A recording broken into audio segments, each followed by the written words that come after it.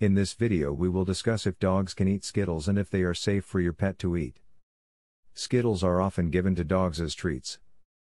Unlike humans, dogs don't have the same digestive tract that people do, but they can eat a small amount of Skittles without getting sick.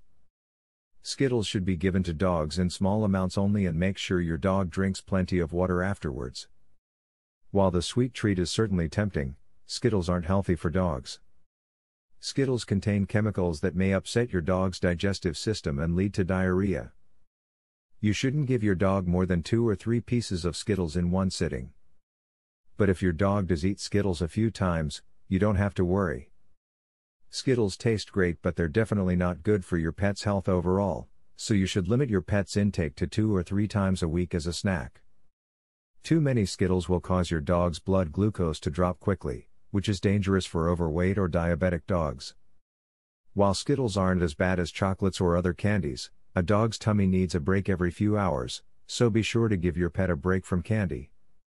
Seizures in dogs are relatively uncommon after eating Skittles, but there are some seizure triggers that are more common in pet owners' four-legged friends. The age of the dog, the size, and overall health can all play a role in whether or not a dog can trigger a seizure after eating Skittles. A dog's stomach might be sensitive to the fruit acid in sour Skittles, which can cause issues with their digestive tract. While your dog may be able to eat a few, too many sour Skittles can cause vomiting, diarrhea, and/or digestive issues.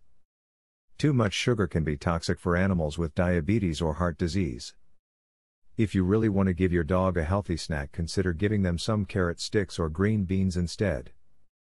But if you still want to treat them and yourself, go ahead and give them a few Skittles, but always remember that too much of anything is bad for dogs. Make sure you like, share, subscribe, and comment if you enjoyed the video. Thanks for watching.